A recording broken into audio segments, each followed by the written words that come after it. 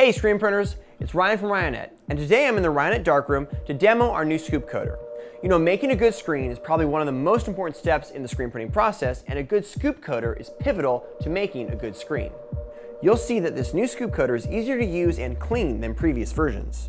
First of all, it has stainless steel removable end caps. This is handy because the end caps screw directly into the coater with fine thread machine screws, which means your end caps won't come off if you don't want them to, but if you do want them to, you can take them off with ease.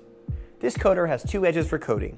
The sharp edge of the coater will lay down less emulsion for a thinner coat for high meshes and fine detail prints, while the round edge will lay down more emulsion for a thicker coat when greater ink deposit is required or for coating low mesh screens. To coat the screen, we recommend starting about 1 inch from the bottom of the screen on the outside of the mesh.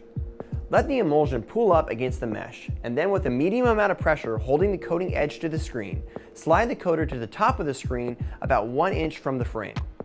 Let the emulsion fall back into the coater by tilting it back slightly, and then saw off the excess emulsion for a clean separation. Next, we're going to actually flip the screen over, so you push the emulsion into the other side of the mesh, creating a strong bond against the knuckles of the mesh. Then simply do the same thing.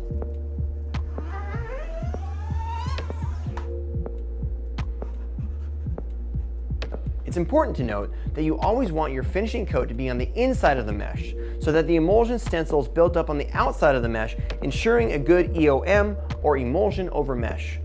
And when letting the screen dry it with the shirt side or flat side of the mesh down.